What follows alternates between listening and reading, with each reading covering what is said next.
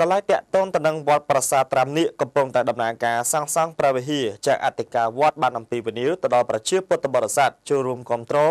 ជាថវិកាដើម្បីបន្តការសាងសង់និងទុកជាទុនសម្រាប់ពង្រឹងនិងពង្រីកវិស័យព្រះពុទ្ធសាសនា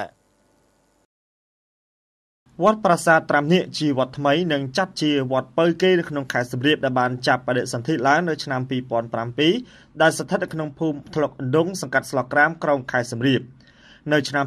2007ចៅអធិការនិងអាចារ្យគណៈកម្មការវត្តបានដឹកនាំប្រជាពុទ្ធបរិស័ទស្នើសុំលិខិតអនុញ្ញាតបង្កើតវត្តពីក្រសួងធម្មការនិងសាសនាដោយទទួលបានសេចក្តីសម្រេចនៅខែមិថុនាឆ្នាំ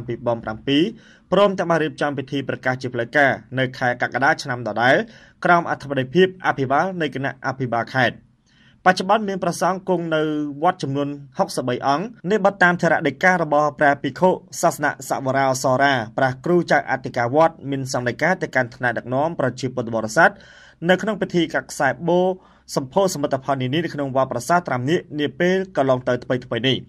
ក្នុងធរដីការបស់ព្រះភិក្ខុសាសនសវរាសរាបានបញ្ជាក់ដឹងថាក្រោយពីទទួលបានការអនុញ្ញាតតាមផ្លូវច្បាប់រួចមកវត្តបានធ្វើការផ្លាស់ប្ដូររចនាសម្ព័ន្ធនៃការគ្រប់គ្រងដោយឈរទៅលើគោលចំហឯកភាពកសាងនិងកែលម្អហេដ្ឋារចនាសម្ព័ន្ធ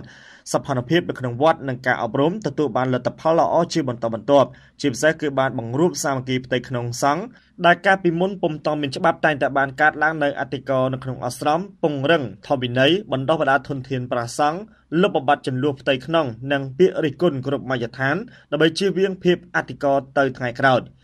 ចាប់ពីពេលនោះមកព្រះគ្រូចៅអធិការប្រសង់នៅក្នុងវត្តនិងគណៈកម្មការវត្តបានដឹកនាំប្រជាពុទ្ធបរិស័ទកសាងសមិទ្ធផលគ្រប់ភ័ណ្ឌផ្សេងៗជាច្រើនដោយទទួលបានថវិកាឧបត្ថម្ភពីពុទ្ធបរិស័ទសប្បុរសជនចិត្តឆ្ងាយអស់ទឹកប្រាក់រាប់សិបម៉ឺនដុល្លារគិតមកដល់សប្តាហ៍ថ្ងៃនេះសមិទ្ធផលដែលបានកំពុងតែសម្ពោធឆ្លងនៅពេលនេះសរុបទឹកប្រាក់មានចំនួន$345,000ដោយមិនគិតពីថវិកាកំពុងតែសាងសង់ព្រះវិហារឡើយសមិទ្ធផលដែលកសាងសម្រេចបាននឹងដាក់ប្រើប្រាស់រួមមានឧបដ្ឋានសាលាមួយខ្នងកុដិប្រសង់ចំនួន15ខ្នងស្មើទៅនឹង25បន្ទប់កុដិសមាធិ1កុដិយាយតាចំនួន3ខ្នងស្មើទៅនឹង9បន្ទប់រោងឧបាសកធ្វើពីឈើ1បច្ចុប្បន្នទ្រុឌទ្រោមអាងទឹកចំនួន1របងវត្ត18ផ្ទាំង